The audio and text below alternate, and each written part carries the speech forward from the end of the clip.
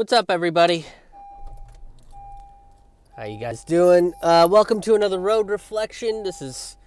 I'm your host, Krish Mohan. If you're unfamiliar with who I am, leaving a little early. We're doing this might be slightly longer, pending traffic. Because it's snowing in Pittsburgh, where I am, and yeah, which means that people on the road are gonna get a little antsy-pantsy.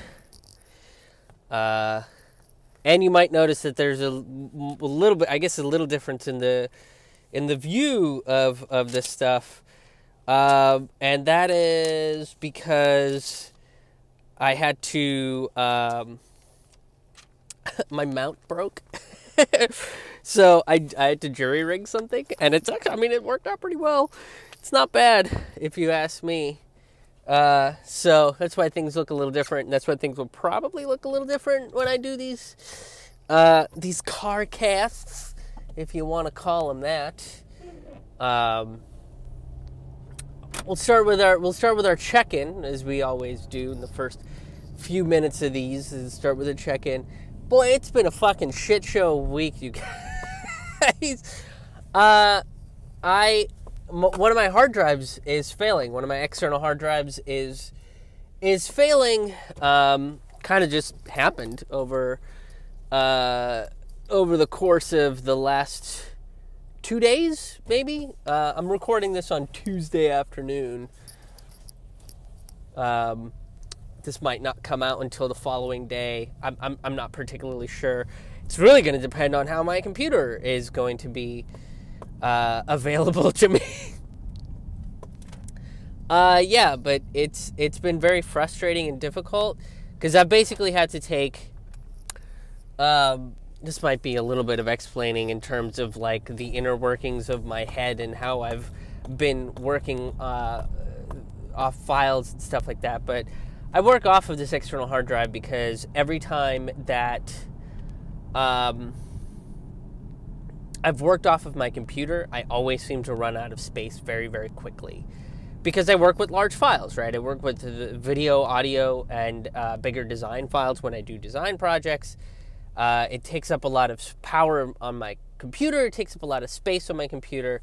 So I decided maybe 6-7 years ago, something like that. So I've been working like this for a while. That I'm going to work off of my hard drive, and then I will have a double backup for all files, right? So I have some working files on hard drive A, and then hard drive B is like my big fucking backup file or backup hard drive. And hard drive A is super old and is failing. And over the summer, I had some issues, and I talked to a few Apple techs because I wasn't sure if it was a software problem or a hardware problem.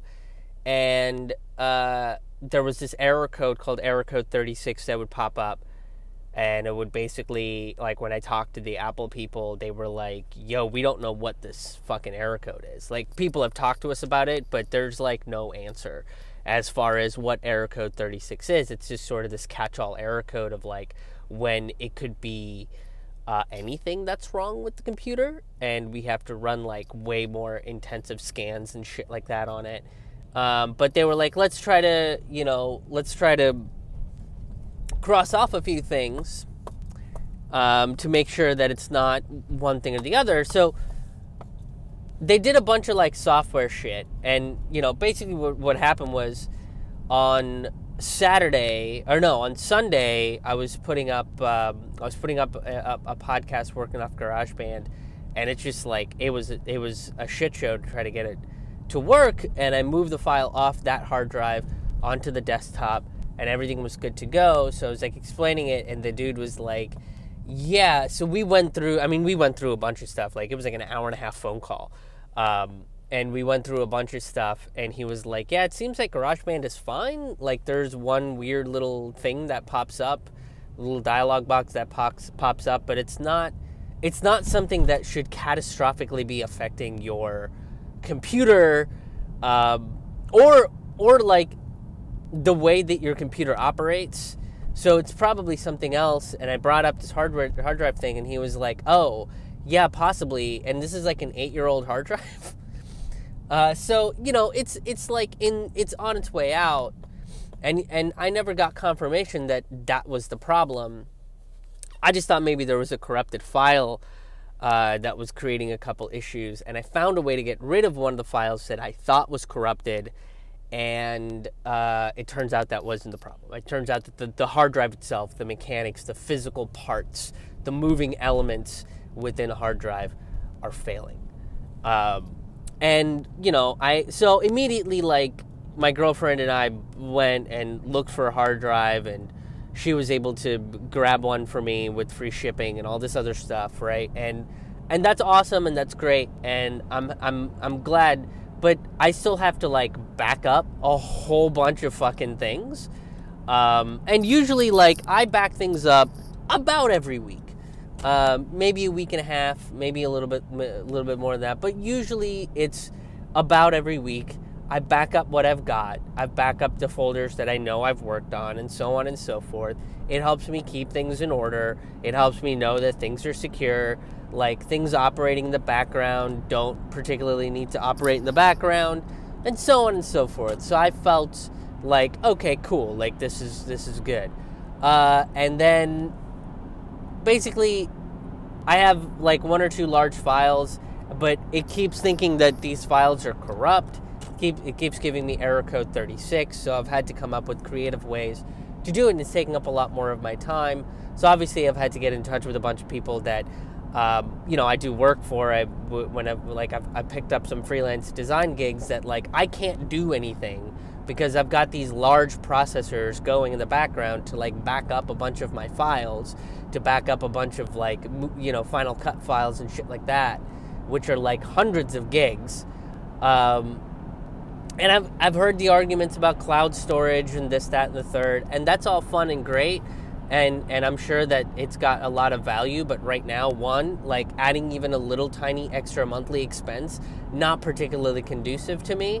2, making a hard case for that constantly over and over again is only going to stress me out like a lot more, like it did today. And I know these people are coming from a place of good, but, like, I'm already overwhelmed. I'm already frustrated about this thing. Like, let me get through this.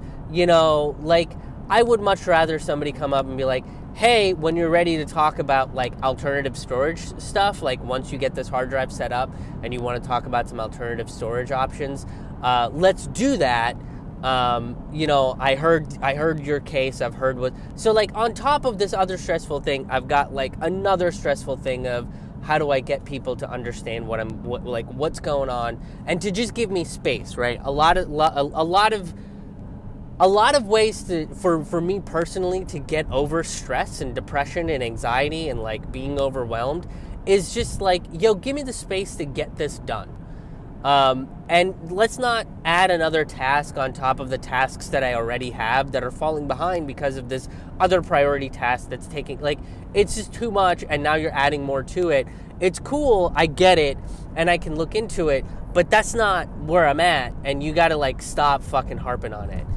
And I wish people would get that, to be like, hey, I need some space to get this thing done. I'm notifying you that I'm in the middle of this really, like, frustrating and annoying thing,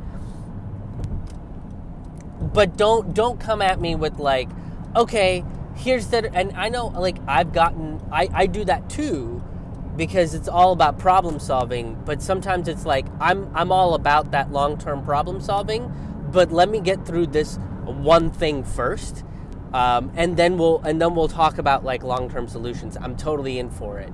But give me a little space, and if I can't do that long-term solution, hear me out and understand where I'm coming from, and eventually maybe I'll get to it. But, you know, people just, they're just like, I have this thing and you should try it and it's awesome, it's the best, and if you don't, then it's awful and you're never gonna get, like, it's just too much and too overwhelming. And, you know, like I said, right now it's like, I don't have all of my income. Like, I have my sustaining members. I have a couple other things that I do to, like, earn, like, side hustle stuff that I do to, like, earn an income to pay my bills and keep up on top of that, but it's like adding more shit.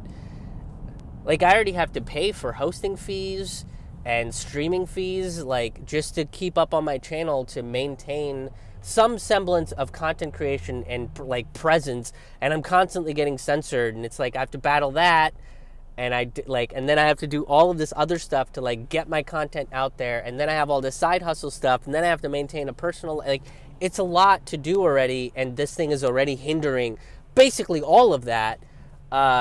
So adding more on top of it, of like, do this and research, like, I get it, but you gotta, like, fucking back off a little bit and give me a little bit of time to, and it's really, really hard. It's really, really hard and again, it's like, I get the benefits of cloud storage and all of that stuff. So if people are gonna mention that in the comment sections or what have you, that's nice, but just fucking hold off. Because I'm already in a high-stress situation. All right, I've already talked about this for, like, way too fucking long. But that's where I'm at. I'm very anxious and stressed out and very depressed about, like, I'm still in a depressive funk where, like, it's effort to just get the regular things that I want to and need to get done on a daily basis. It's effort to do that. I just don't need the extra additional stress.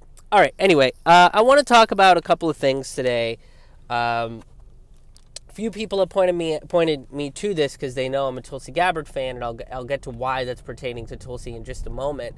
But Unity 2020. Basically, this is like what people assumed the Movement for a People's Party was doing, is that they were trying to run an alternative candidate against the Democratic Party, because, you know, fuck the Democratic Party. And I'm not saying that facetiously. I'm saying that as seriously as that. Fuck the Democratic Party. Fuck the Republican Party. Fuck the duopoly. Like, I don't think this is not... So a lot of people have been trying to come up with alternatives to the electoral politics, alternatives to this duopoly that we are in. And that's all fine and good. But here, this is part of the reason I'm going to go through what the background of what this article for Unity 2020 is talking about, and then a couple of issues that I have with it. And, you know, this is not a 100% foolproof strategy, but something that could be done to maybe get, a Unity candidate, a Unity 2020 candidate, or I guess just a Unity candidate on the ballots in 2024 or 2022. Because I do think that there is a way to do it. It's just you have to kind of play the game to not play the game. Yeah, electoral politics is weird in that way, where you have to be within it in order to break out of it. You can't break out of it from... It's complicated. I think some of you might understand what I'm saying. Anyway, so the part of the thing that the Unity people point out is how ineffective the two-party system is, right? The two-party system is all about blaming the other side for why things aren't getting done, rather than trying to, like, work together to achieve a mutual goal, or just the goal of being a functioning government, which I don't think America has a functioning government right now. I think they have a performative government that wants to say nice things instead of actually do and put any action behind what they're talking about. So, and you know, a lot of what they point out, the reason why they're ineffective is because the government is supposed to represent the people. It's supposed to take care of its people when the people can't take care of themselves, when large crises happen. And I think, you know, a lot of people have been saying this for years, is that a government controlled by corporate interests, by greed, and by profit is eventually going to be a failed state. And we saw the workings of that over the last, 10, 15 years. At minimum, it's been going on for a long time. I mean, this is decades and decades of neoliberal policies, neoconservative policies coming together to ensure, which version of greed is it going to be? Is it going to be the pick yourself up by your bootstraps greed? Or is it going to be the greed that comes wrapped in a Black Lives Matter and a rainbow flag? To preserve appearances. So commodify identity politics, put a price tag on identity politics, sell merchandise with it. That's which version of that is going to be. So one of the things they point out is right now the way that American politics has been running is that it's polarized. It's heading us to this second Civil War type situation, which, hey, wasn't Joe Biden supposed to fix all that? What didn't a lot of liberals say, like, oh man, we're approaching a second Civil War because of Trump and his rhetoric and da da da da. But if Biden gets elected, all of that will be fine. People will finally be able to breathe and come together unified under a president that's all about unification. And here we are. I still see a bunch of people like talking about a potential of a civil war, and again, like, it is still a possibility that a civil war will fucking happen. Very much a possibility. Like, you do have these pro-Trumpers that are brandishing guns in Capitol steps, and the cops ain't doing nothing to stop them or any such thing. And you have non-violent protests that are becoming violent because of police interference. And, it's like the cops are siding with militia, and now there's people on the left that are getting scared, so they're arming themselves, and and then you also have cops that are like supporting white supremacists and have white supremacists within their organization. But again, it's like the Biden presidency isn't going to solve that. I think the Biden presidency is going to make it worse, because here's the thing: what's done is done. There's been a polarization of America, and Donald Trump is one of the factors that led to it. But the other factor that led to it was basically the Democratic Party failing the people that it's supposed to represent. Supposedly they're supposed to represent. Nancy Pelosi making performative shit like ripping up Donald Trump's State of the Union speech and giving him, a sardonic fucking clap, or Chuck Schumer making some kind of vapid fucking platitude statement over nothing, when, it's like the candidate that represents your party at its utmost is a vile racist piece of shit. And his VP candidate is also a vile individual that has put so many people behind bars. So really what people need to realize, that it becomes an oligarchy, an issue between the oligarchy and the proletariat, right? Like, those are the words I'm going to use, because that's what it is. It's a class war. That's all it really is. And the problem is that people haven't realized that yet, because people don't understand American history or American politics. They understand performance, and that's part of what politics is that it's a performance. By the way, no one should be clamoring and excited about a fucking civil war. FYI. That is a bad thing for everybody. You should not be excited that is a thing that could fucking happen. All right. They also point out something that I don't think a lot of people talk about, which is the correlation of legislation. Basically, what that means, because I just said a bunch of gobbledygook to some people, right? What that means is there is a direct correlation between corporate interest and what gets legislated. So the more the more like the corporate oligarchs want something to happen, the more likely it is to happen. The more the people want something to happen, the likelihood just doesn't stay the same. It's a flat line, right? So if people want Medicare for all, which is something that people do want, the likelihood of Congress making a legislation to approve Medicare for all will stay the same if people never said anything about Medicare for all at all. It stays about the same. But the likelihood that Medicare for all will become a platform that will be denied by Congress and a political party and so on and so forth is directly correlated to whether corporate interests want Medicare for all or not. So the pharmaceutical industries don't want Medicare for all, so the parties will take a bold stance against Medicare for all. And this includes Democrats and the Republicans. The Democrats have come out and made that statement very clear, that they are not for Medicare for all. So you have that. You have that going on. So what this thing comes out and says is that we need elected officials that represent the full breadth of the American political landscape, because the American political landscape is not all Democrats and Republicans, not even close, but we're forced into playing that game where it is either Democrat or Republican, black or white, hot or cold, so there's very, very few issues where it is this or that.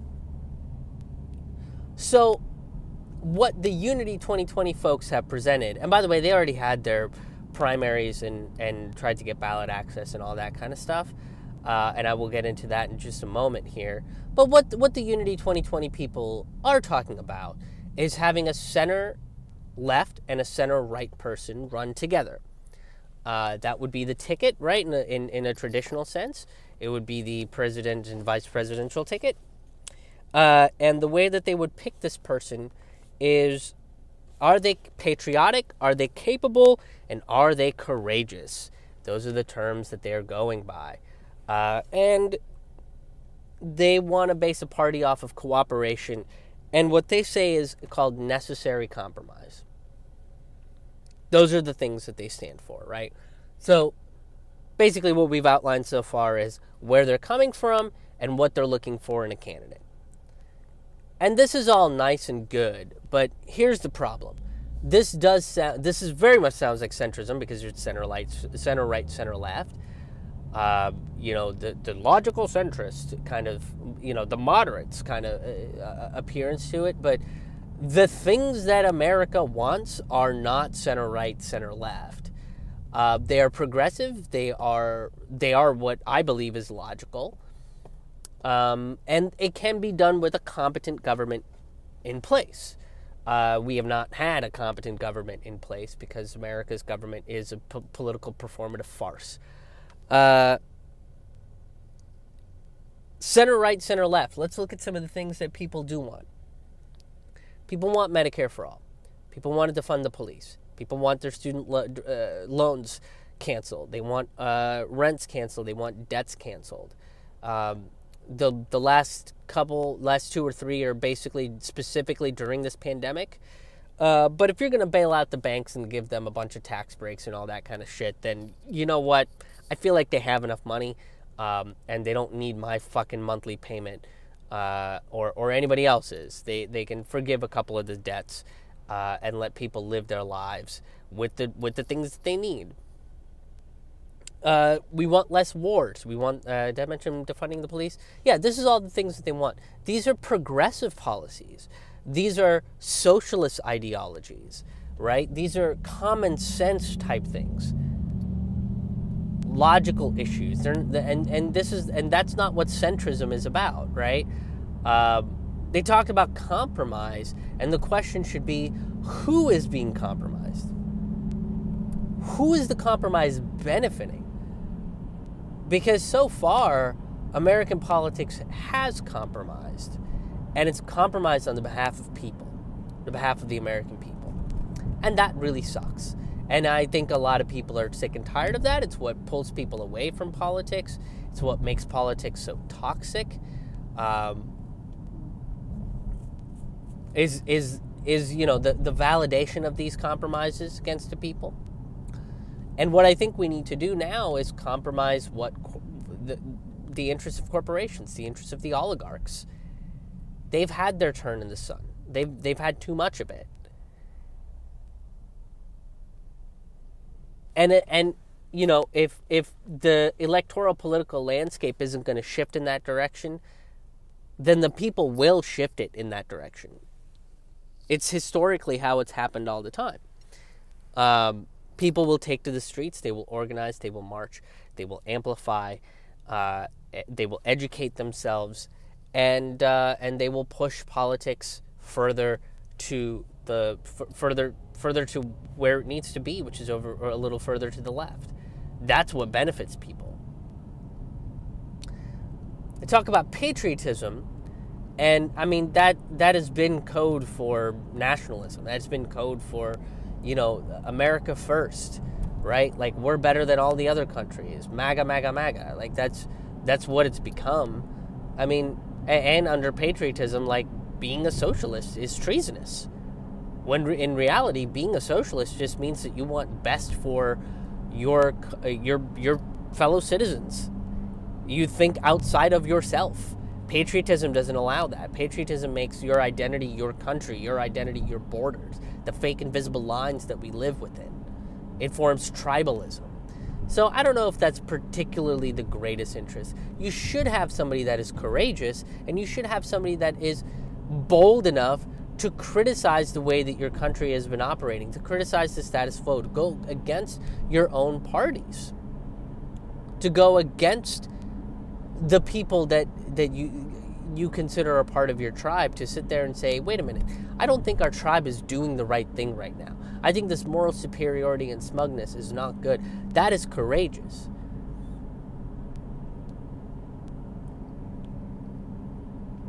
Capability, yeah, okay, we should probably be looking for some younger folks, right? Maybe bump down the fucking age to 30 and go from like 30 to 65.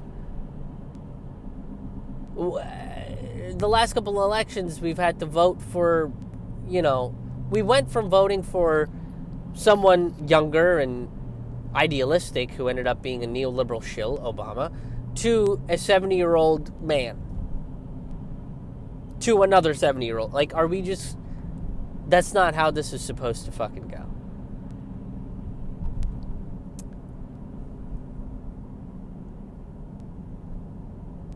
So, yeah, put an age limit. Make sure they're capable. Donald Trump isn't fucking capable. He's got a bevy of mental health issues. Joe Biden, not capable. Absolutely fucking not capable. Dude has dementia. His brain is failing. And they keep hiding that fact. And if you talk about it, they'll try to censor you about it. And they'll try to call you all these names and so on and so forth. But it's like you're just going to escape reality. Like you're just going to be like, no, that's not a reality I want to face.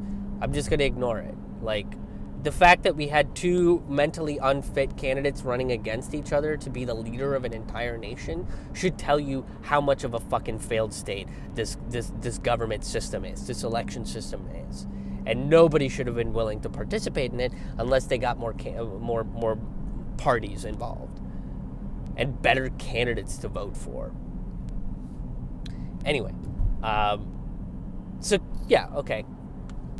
So the other issue that I have is ballot access, right? So the Unity 2020 means that you would have to spend the remainder of the few months that you have trying to get ballot access in 50 different states in order to actually get the amount of votes that you get. And this is one of those things that people always chastise the third parties, right? Libertarians, independents, Green Party, what have yous. They're like, oh, but you guys never get anything more than, maximum of 3%. And that's, well, why is that? Well, that's because they don't have the ballot access. They don't have all of the tools that the Democrats and the Republicans have to market and get their word out. So if they're only in a handful of states, if they're only in 1/3 of the states and they get 3% of the votes, they could easily get 10, 15, 20% of the votes and get federal funding for a bunch of shit if they were allowed to get ballot access. So that's a major challenge, which by the way, the Unity 2020 people did not get because they had their primary with ranked choice voting in August. And the two people that they chose were Tulsi Gabbard and Dan Crenshaw. Now, I think if you watched my channel enough that you know that I'm a Tulsi Gabbard fan, although I like her, what she represents in her ideologies, I am disappointed in her as a politician. Because she turned out to just be bogus like all of the other politicians.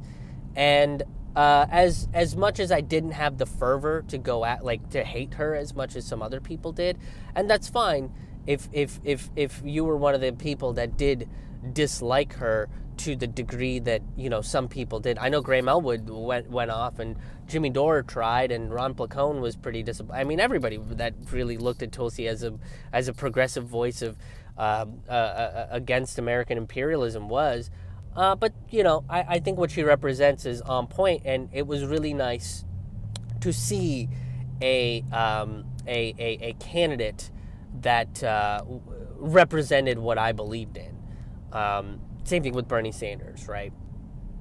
So Tulsi was chosen, and Dan Crenshaw is a Republican. I'm not familiar with Dan Crenshaw. The only thing that I think I have recollection of with Dan Crenshaw is what's that comedian's name? He had a really fucking terrible special on Netflix. Young kid from fucking SNL. Why am I blanking on his name? If you remember his name, leave a comment about this guy. But he had a stand-up special. It's not very good, but he basically takes claim for making Dan Crenshaw famous. But I think Crenshaw had his own fame before this kid made him famous on SNL. But you know, I know he's a Republican, but I don't know much else about this guy for me to make a particular statement about him of liking him or disliking him. But those were the two that were chosen, particularly because they fit the bill in ranked choice voting, and that's how it happened. Now, I think 2020 was a little short-sighted because the second Biden's nomination was in place. It was very clear, like, okay, I don't really have a dog in this race, right? I don't have a political candidate in this race, and my voice becomes inapplicable because I'm not going to talk within the little specified boxes that the establishment has put into place. What I think the Unity people should do in order to get ballot access, in order to get viable candidates, is look at 2022 for lower, down ballot replacements. Look at what MPP is doing, and find a good presidential candidate for 2024. I mean, it could be Tulsi Gabbard, but the electoral system, I mean, what really needs to happen, and Movement for a People's Party is doing this, is building a grassroots network. I mean, there's millions and millions of people that are turning on to Movement for a People's Party. You got Cornel West, Nina Turner, Graham Elwood, Ryan Knight, and I've had Nick Barana on my podcast a couple times. I've talked about Movement for a People's Party quite a few times, numerous times. Right, I like what they're about. I like what they're doing. Solid folks. But Unity could do something with that. They could take the same amount of fervor and excitement surrounding a political party and surrounding electoral politics and do something with it. And I think that's what they should aim for. And I'm not saying this in a way to be like, oh man, fucking MPP, look out, guys. No, I'm saying this like, yeah, Movement for a People's Party is one of the options. And they're more of a socialist labor kind of party, which is what we need. We need a party that is representative of labor, and we need an electoral system that doesn't just have us pick, fucking political puppets to go up and be like, I hope they represent the thing. No, I think the whole thing should be transformed to the point where we should be talking about people voting on legislation. And it should be easy to read. It shouldn't have all this fucking legalese. It should be easy to understand, easy to read. No fucking loophole bullshit. And the people should vote on those things. That's what I think a democracy should be. That's what I think America should do. And I'll talk more about that idea because there is somebody that's actually written about it and talked about it a lot more in depth. And I'm going to talk about that later this week. But, that's where we need to go. We need to have more parties. The Green Party should have ballot access. The Libertarians, the People's Party, this Unity Party, they should all have ballot access. And they should all be able to get on the debate stage. And they should all have mainstream access. I mean, honestly, at this point, with the way, if the momentum continues to grow, Movement for People's Party is not really going to need mainstream access they'll just push for ballot access. And if the Democrats have a problem with that, then the Democrats come out looking like assholes that don't want progressives on the ballot because they're scared that the progressives are going to take votes away from them because the progressives are actually going to fucking stand for what the people actually fucking want.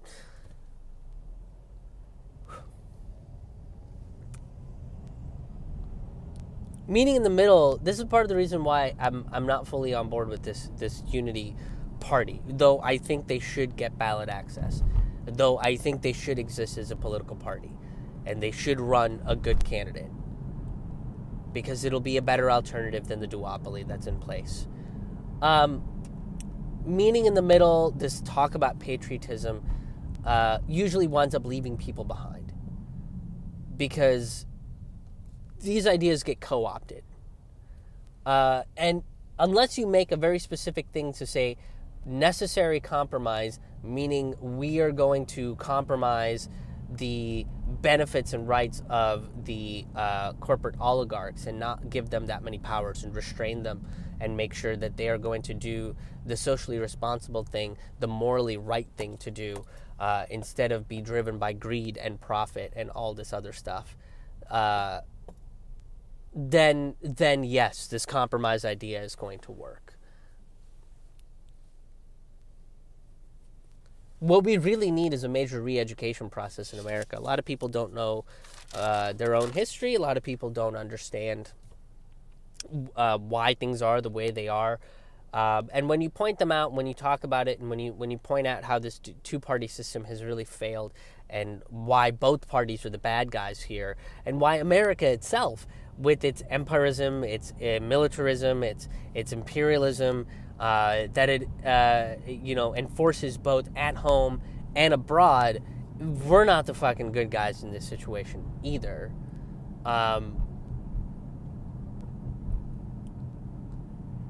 It's rejected. It's put out into the fringes. People say, well, this is not the time for that. Things like that. And those are very harmful in stopping all of this kind of stuff. But I do think that we need more parties and a major re-education in America. Just not even re-education, just education. Just people to learn their own fucking history. By the way, there's plenty of stuff on this channel where you can dig into American history. I've talked about a bunch of stuff that isn't talked about in mainstream media or mainstream education. So, yeah. Next on the list, I want to talk about Glenn Greenwald has left The Intercept. He has resigned from The Intercept. For those of you that might not know who Glenn Greenwald is, he is one of the co-founders of The Intercept. A avid critique of American imperialism, an avid critique of the deep state,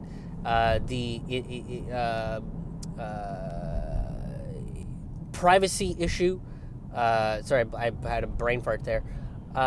He has talked a lot about Latin America, what's going on in Brazil, revealing the corruption in Brazil. And really, if you look at that and you look at the American state of American politics too, it's like, all right, but yeah, we're heading to becoming Brazil. So why did he resign? Well, there's been a lot of censorship from his own organization in regards to a lot of stuff that he's wanted to publish, and the cherry on the cake, the straw that broke the camel's back, is writing about Biden. He was writing about Biden's, the way Biden reacted to everything that came out about Hunter Biden, which is something that I'm going to talk about as well. Again, later on this week, I will be addressing this issue of Joe and Hunter Biden and why Glenn Greenwald was censored and why Glenn Greenwald, essentially had to resign. And look elsewhere to be a journalist, an award-winning journalist too, mind you. Like, this guy wasn't just like, oh, whatever. Like, no, this guy was like an award-winning journalist. Now, the folks at The Intercept, his partners at The Intercept, basically said we can't publish this. It has to be shorter.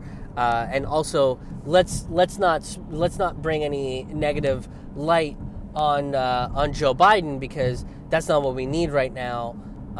This makes Joe Biden look bad and could sway the election, and he would lose. So we're just not going to publish this, and we're just never going to bring this up again.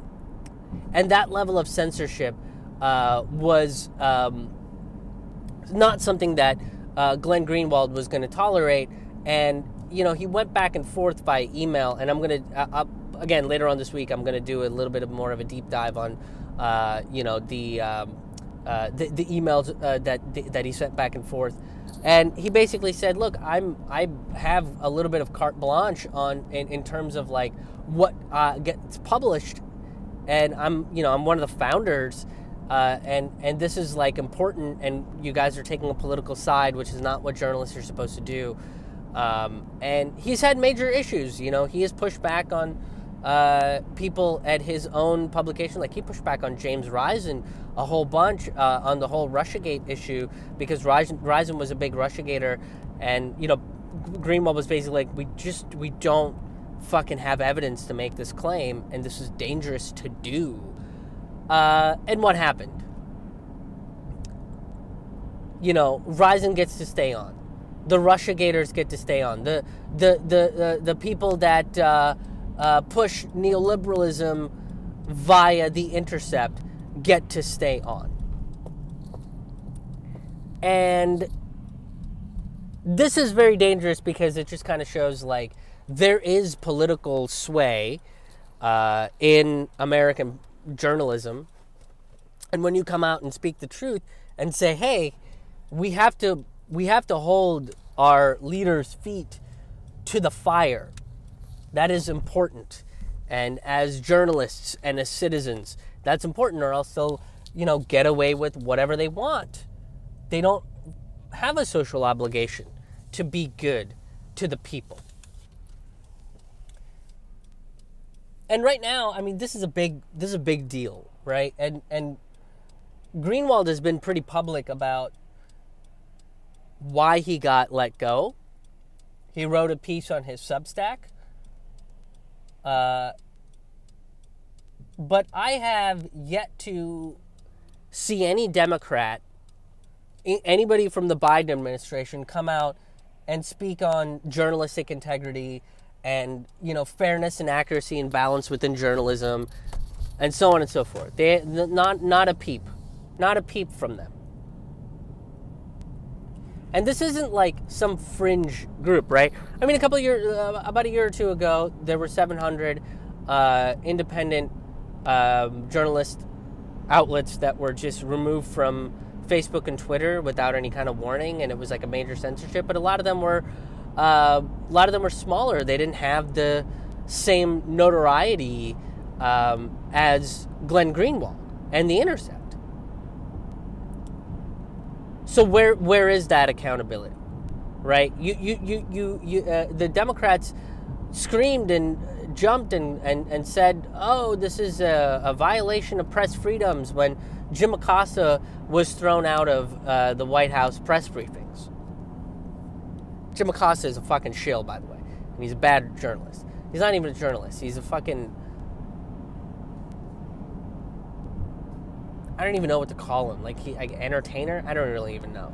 But you have a shit journalist like Jim Acosta that gets thrown out of the White House press briefing, and the Democrats lose their shit, and they're like, oh my God, press freedom, press freedom, press freedom.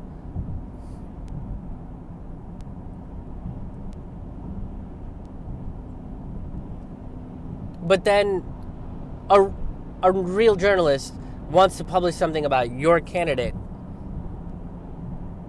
with viable sources, and there's nothing from them. Just silence.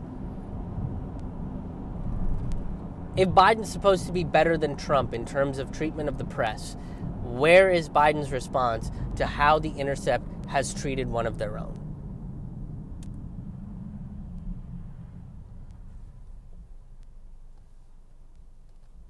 It doesn't exist. And it really goes to show that real journalists, people with integrity that do reveal things about the powerful and do hold people that are so-called on their side accountable and hold their feet to the fire, these people don't care about that. They don't care about truth and holding people's feet to the fire. I just watched Ro Khanna make excuses for, supporting someone like Nancy Pelosi when he is so adamantly for Medicare for all, so anti-war as a politician. He was on Jimmy Dore, and he was making all these excuses for he stands for this, that, and the third, but he's going to support the party because they don't want dissenters. The Democratic Party does not want any sort of dissent. They don't want anybody actually looking into them and saying, you guys are doing a bad job, because they are. They want the same thing as Donald Trump. They want blind followers.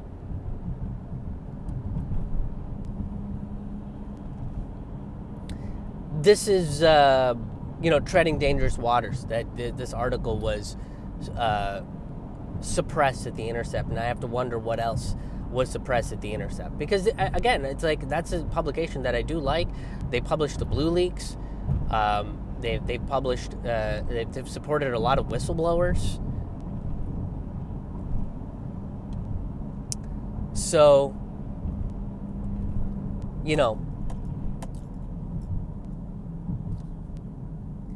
it concerns me on a large level here that that something like this would happen at The Intercept. I think we're going to close for now. I think that's all. I wanted to talk about one other thing, but I think I'm going to save that for later. Thank you guys for tuning in. You guys I thank you for constantly supporting this shit. Thank you for people that have become sustaining members. Thank you for that. People that share this stuff, thank you for that. People that watch it, thank you. You guys are awesome. I know I'm going through a little bit of a weird mental headspace and a little bit of turbulence. And hopefully we're going to be out of this little depressive weirdo funk that I'm in sooner rather than later, I hope. But, thank you for supporting through it. And I do have a nice support system at home as well. So I don't want you guys to think that it's all depressive and everything. But with that being said, we're going to bring this video to a close. You guys know the deal.